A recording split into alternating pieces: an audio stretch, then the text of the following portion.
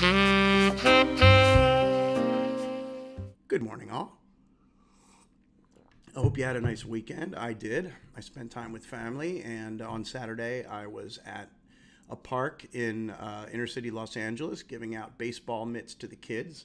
As I told you, it's baseball season. Well, the California Masons have a partnership with the Dodgers, and what we do is for every donation of $20, we have a partnership with Wilson, one of the top companies that makes baseball gloves. Well, we give the baseball gloves to the kids so they can play. And that's what I did on Saturday, and I'm doing it again on Tuesday, tomorrow. I'm sure soon I'll be hitting you guys up for donations because that'll be a big deal soon. But yeah, Masons for Mitts, that's the project, and it's tied to the California Masons and my lodge.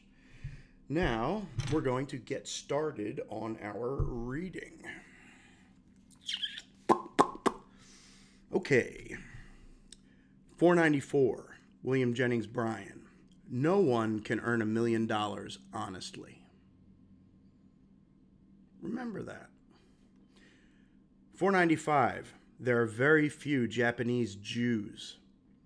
As a result, there is no Japanese word for Alan King. Johnny Carson. I don't know if it translates so well to now, but here we are. Okay. 496. This is a little sexist, but Sophie Tucker.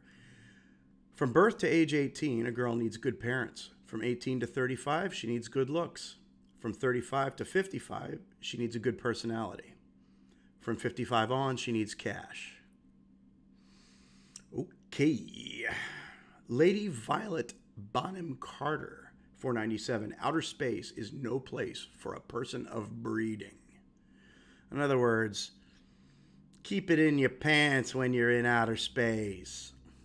498, Lewis Mumford. Our national flower is the concrete clover leaf. Right.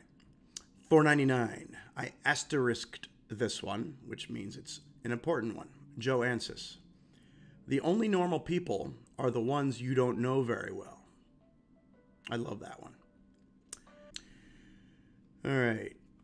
501, unknown. Cats are like Baptists. They raise hell, but you can't catch them at it. 502, Oscar Levant. So little time and so little to do. 503, Dick Cavett. This one is asterisked as well.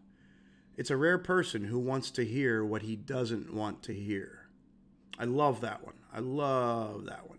It's so friggin' true. It's a rare person who wants to hear what he doesn't want to hear. We're all for the First Amendment and free speech, but for some reason we clam up when someone says something we don't want to hear. Guess what? It's the best stuff to hear because you're not in your echo chamber. Anyway, we're going to stop it at that one and tell you again, as I do every day, I love you all, and I hope you're having a really nice week. And I'll catch you tomorrow. Boom.